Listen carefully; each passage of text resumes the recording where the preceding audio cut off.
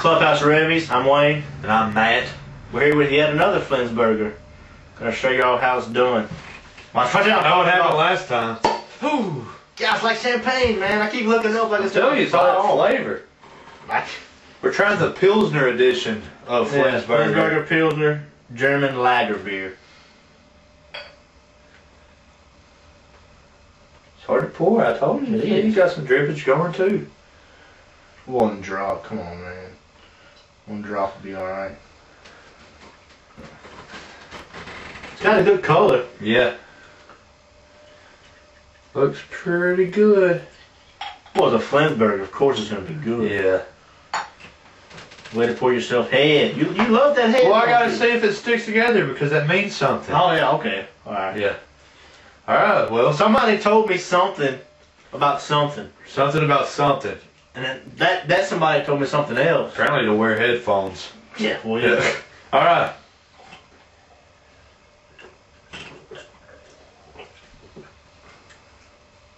Does it taste just like the gold to you? The Flensburger gold? It does, but the aftertaste is worse. Yeah. It's kind of got one of those aftertastes that just like, after you swallow it just comes out. And it stays there. Yeah, it don't it's like go in the away. back of your throat. Yeah, it's just sticking around, not really doing much for me. I'm going to say 2.5.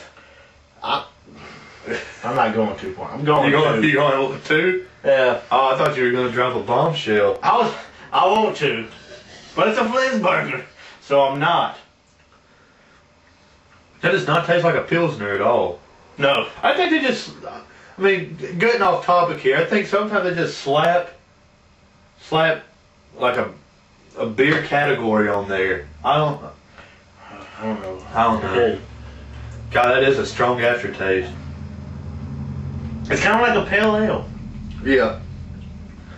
Yeah, if you like pale ale, you would probably like this. Because the aftertaste is just like Sierra Nevada pale ale to me. Yeah, it's weird that a Pilsner tastes like the pale ale that we know. Yeah. But yeah, I gave it 2.5. So if you like Sierra Nevada pale ale, it's better. Better than Sierra Nevada this is pale ale. probably cheaper than.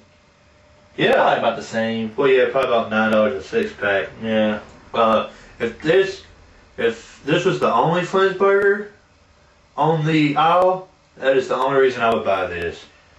So far, I don't even think if I seen this, I probably would never buy it. No, I wouldn't buy it again just because. I mean, you can't just if somebody gave it to me. Well, yeah. You know, I'd be like, hey, it's a Flensburger. I'm gonna drink the shit out of it. Well, you're not a beer lover if you don't drink a free beer. I don't care what. Well, you're not a beer lover if you don't drink a Flensburger. Yeah. Exactly.